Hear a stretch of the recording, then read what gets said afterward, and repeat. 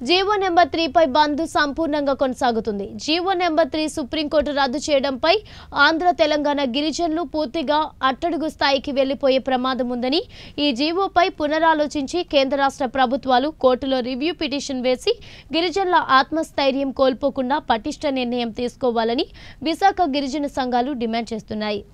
తప్పనిసరిగా GO number 3 పై ordinance తీసుకువచ్చి review petition సుప్రీంకోర్టులో వేసి గిరిజనుల మనుగడను కాపాడవలసిందిగా ప్రభుత్వాలదే బాధ్యత అని గిరిజన అఖిలపక్ష ఐక్య వేదిక రాష్ట్ర గిరిజన సంఘం అప్పల నరస రాష్ట్ర నాయకులు సురేంద్ర, బాలదేవ్, మండల party president Baburao, Congress MLA అభ్యర్థి శాంతకుమారి, అలాగే ఉద్యోగ సంఘాల నాయకులు ఈరోజు బంద్కు పిలుపునివ్వడంతో సంపూర్ణంగా బంద్ విజయవంతమైంది.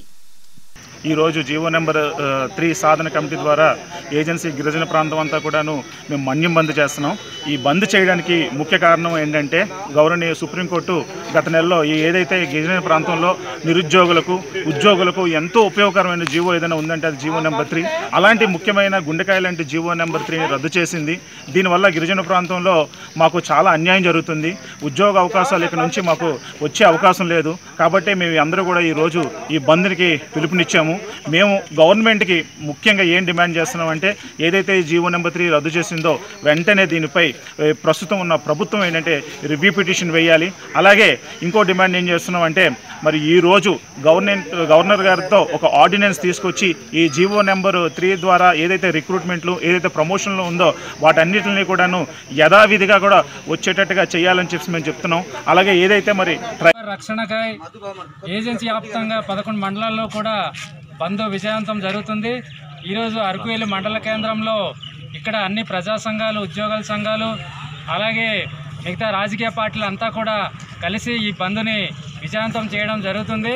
అందుకే మా గిరిజన పక్షాన మేము డిమాండ్ చేస్తుంది ఏంటంటే రాష్ట్ర ప్రభుత్వం వెంటనే జియో నెంబర్ 3 పై రివ్యూ పిటిషన్ వేయాలి.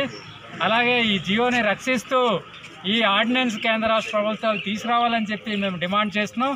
ఈ జియో నెంబర్ 3 రద్దు వలన దానికి సపోర్ట్గా ఉన్న 35 జియోలన్నీ కూడా రద్దు అవుతాయి. ఆ రద్దు అవడం వలన 21 శాఖలన్నీ కూడా గిరిజనులకి 100% ఇచ్చే ఉద్యోగాలన్నీ కూడా పోతాయి.